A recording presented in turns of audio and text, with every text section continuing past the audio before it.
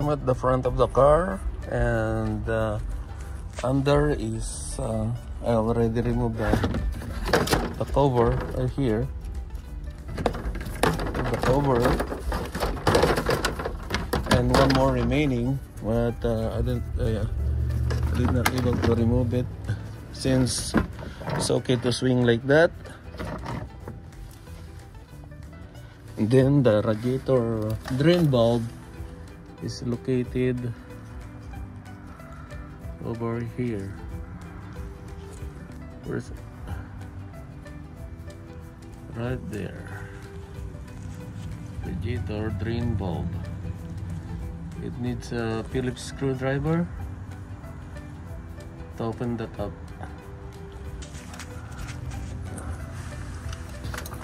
I'm gonna get the Phillips screwdriver right here. Already have the 3 gallons of 50/50 pre-diluted, and I need this one when I drain it, so that the remaining water in there is gonna go in this pan. Let's see. Right here.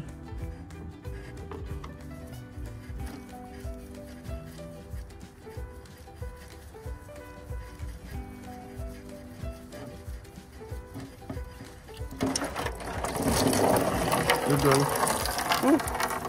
And now it's totally empty. I'm gonna use the garden hose to hose it down with water.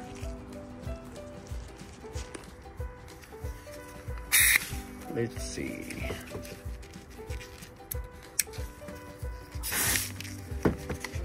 That one. Maybe different setting. This one.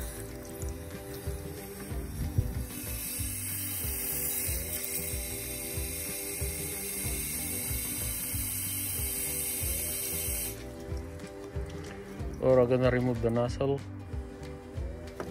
Or I can do this one also. Hose it down.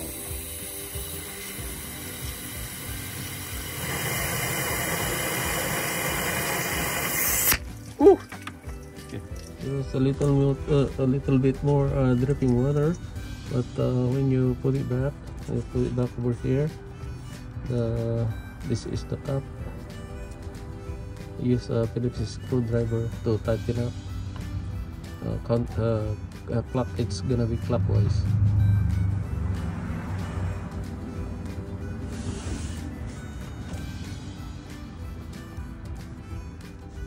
Over here.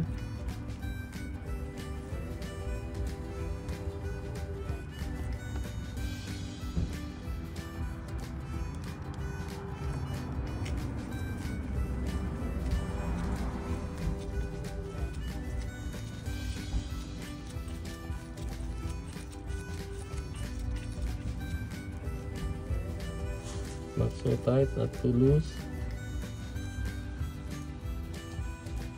Just good enough. That's not turning anymore.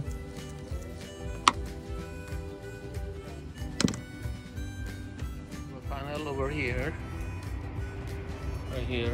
Now it's ready to fill. I bought 3 gallons there in case, but I think it's gonna fit only about 2.5 gallons. Now, ready to fill.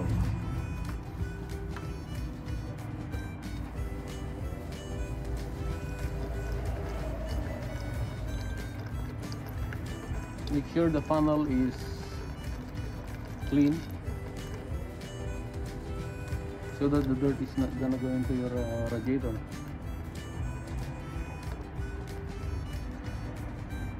I hosed it with water a while ago, so for sure it's already clean. Uh-oh.